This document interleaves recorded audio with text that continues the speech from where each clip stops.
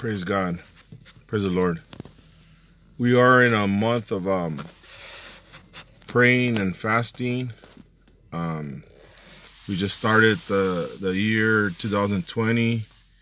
We are in some good times, but in this time we just want to draw closer to the Lord, and we just want to make sure that we are in right standings with God, and we can't allow nothing to get in the way of what God has in store for us in 2020. Great things are up ahead, and it's up to us to do our part, and that is to be seeking the Lord. We are living in some awesome times, some hard times. These are times where we need to draw closer to God like never before. We need to be in times where we are in right standings with God, make sure that we gather our families, take that time to pray, that time to continue serving the Lord, and just be a witness for those that, to draw them closer to God, to be a soul winner, be a testimony. And I just want to share out of the book of Hebrews chapter 12 verse 1. And we are in a race of faith. We have to continue running this race. And let me read the scripture. It says, "Therefore we are also, since we are surrounded by a great cloud of witnesses, let us lay aside every weight and sin which easily ensnares us. Let us run with endurance the race that is set before us, looking unto Jesus, the author and finisher of our faith."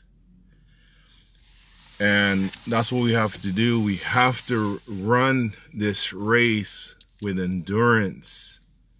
We have to get rid of all these things, get rid of these things that so easily ensnare us. And these things are things that would hinder you in your walk. And these things are sin. You know, the sin, have bad habits, things that will draw you away from the Lord. And this time of drawing close to the Lord, as you pray and you fast and you seek the Lord, and God starts speaking to you, starts revealing to you, he starts showing you, hey, this area of your life is not right. And these are the times where we just make it right before God, you know, and we just ask for forgiveness, and we ask God, you know what, wash me and cleanse me. And we can't be running this race with weights, the weights of the world, the weights of sin, the weights of our flesh. There's no way that you're going to run this race, you know, and sin will so easily trip you up. Will so easily, you know, as you allow things into your life, you allow things, bad habits, secret sin, small sins, small lies, these things that God tells us to get rid of, you know, and God forgives us, and he makes us white as snow, and he helps us. He's given us his Holy Spirit. He's given us his word to apply in our lives and put in our hearts, and that we would sin less. And we do need God's help, you know, and we need to press forward. We need to continue battling, you know. And the word of God also tells us that to fix our eyes on the Lord, you know. We got to fix our eyes on God, you know. We got to fix our eyes on Jesus Christ, you know what I'm saying? If you're fixing your eyes on material things, you're fixing your eyes on other people, if you're fixing your eyes on the world, and, you know, things of the world. And, you know, there's a scripture that says that if we go after the things of the world, you know, what profit is it, you know? It says, what will profit a man to gain the whole world but loses his soul? And what would a man exchange for their soul, you know? And it's not worth going after the things of this world, going after things that later on will harm you. You know, if you go after, you know, alcohol and drugs, or you go after money, you know, and you go after uh, these things that, and there's nothing wrong with money, but if you have the love of money, you know, and you do whatever it takes to get that money, you know, and some people sell out. They do. They sell drugs, they sell their bodies, they rob, they steal, and you know, they even bicker and fight, you know. And we do live in a sad world that people are fighting for belongings and fighting for money, with their loved one, you know. Their loved one is in the hospital, and that person's not even passing away yet, and they're fighting about who's gonna have the house, who's gonna get the car, who's gonna get the bank account finances. And it's just sad, you know, that we allow material things and other things get in the way of our relationship with each other and our relationship with God. And it's ugly, you know. And only God could help us as we get rid of these things. We get rid of greed, we get rid of pride, we get rid of bitterness and anger and envy and jealousy, all these things that are ugly. And God doesn't want us to live like that. He wants us to be filled with joy and love, and only God can help us, you know, with these be manifesting with the fruits, you know, the fruits of the Spirit, you know. And we need to ask God, you know what, I need you to change me. I need you to help me. I need you to guide me. I need you to direct me. Open my eyes that I'll be able to see. Open my ears that I will be able to hear, you know. We want to hear God's voice, and we want to glorify God and honor God. And you know, and in this race, you know, as we fix our eyes, you know, on the Lord, it says that He is the author of our lives, you know. He is the author of our lives. He's writing our lives as we speak, you know.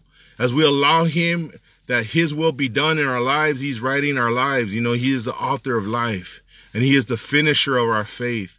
And we fix our eyes on God. Because the moment that we take our eyes off God, just as Peter was walking on water and he took his eyes off the Lord, when Jesus called Peter out of the boat and Peter stood out and he started walking on water, but he allowed fear, he allowed the sound of the waves, and he took his eyes off of God, and then he started drowning. He started falling in. And see, that's what happens sometimes when we take our eyes off God. When trials and storms and things come our way, we take our eyes off God, and we start allowing fear and being afraid, and we start sinking into our old ways, or sinking into our bad habits. But guess what? Jesus comes in, and He still helps us, and He gives us His hand. And in this race, we need God's hand. We need Jesus' hand in this race. And get a hold of the Lord. Get a hold of God like never before. Get a hold of God like never before. God is so faithful. He's working within our lives, you know, as we strive to draw closer, you know, and just continue in this race, pushing forward. And in 1 Corinthians, it talks about us being in this race and running towards the prize, to run in such a way that you're the only one that's, you know, gonna win this prize. And that's the way we're supposed to run this race, that we're towards the prize, towards heaven, towards the Lord, towards, you know, moving forward in this life. And we have to run, and we have to be disciplined, and we have to be trained to be good runners in this run of faith. And we need faith, and we need to have our hope and our trust and our confidence in our Lord Jesus Christ. And God is going to do a great work within our lives, and not only in our lives, but in our children's lives, in our marriages, and within our workplace. And as we run this race, we're telling others, continue on, continue on, continue on, march on. Jesus is with you. Holy Spirit lives in you. Don't give up. Don't throw in the towel. Don't get on a different course. Stay in your lane. Stay in your lane. Stay where God has called you to be. Be faithful. Be faithful for wherever God has called you. Be faithful in your marriage. Be faithful in your job. Be faithful in your home. Be faithful in raising your children as you're running this race. So my question to you is, what kind of runner are you? Are you a runner that runs with God? Or are you a runner that runs away from God? And that is the question. If you throw away sin, you run to God and you run with God. But if you're running with sin, you're going to run away from God every single time. So my word to you is to throw these things off. Get rid of these things that will hinder you, that would harm you. Not only you, but your family and your future and your calling. Get rid of them. Ask God to help you. And I'm praying for you guys. God loves you guys. Be blessed. We pray for you guys. Heavenly Father, we ask, Father, that you would help us, Father God, to be these trained runners, Father. That we will run, my God, with a purpose. But that we will continue, my God, moving forward, Father. That we would fix our eyes on you, Father. By faith, my God, that we continue running this race, Father. Lord, that we will not allow circumstances, Father, that we will allow trials or tribulations, God. Because your word says, Father, that nothing should separate us from the love of God. That we are more than conquerors, Father. So, Father, I pray, Lord, that for my brothers, my sisters, the God that are out there, Father, that are struggling, God, in this walk with you. I pray, Father, Lord, that you would help them, God. That you would guide them and direct them, Father. For you, my God, know everything about them, Father. For you are the author of life. And Father, I just pray, Father, Lord, if there's anyone there that is listening to my voice, that don't know you as Jesus, as Savior, as Lord of your life, that they will know, Father, that without a shadow of a doubt, that God loves you, that God loves them, that God so perfectly and purposely sent Jesus Christ as our Lord and Savior, that he sent, the Bible says this, for God so loved the world, he gave his only begotten Son, that you should not perish, but have everlasting life. If you accept, Jesus Christ as your Lord and Savior into your heart, and you confess with your mouth and believe in your heart that you will be saved. You can't run this race in this world without God and without Jesus and without God's Holy Spirit. A lot of us want change. A lot of us want new beginnings. But your new beginning and your change starts with Jesus Christ. Not saying you're going to be perfect, not saying you're going to make mistakes, but you got God's help. So if you're here today and you don't know Jesus Christ as your Lord and Savior, because tomorrow's not promised to no man. There's things in this world that are going to happen to us, sickness, tragedies. Today is a day of salvation. Just open your heart to the Lord Jesus Christ. Accept him into your heart.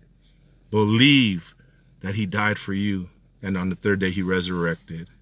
So I want to pray one more last prayer with you guys. If you confess with your mouth and believe with your heart, that you'll be saved. So Father, we come before you, Lord.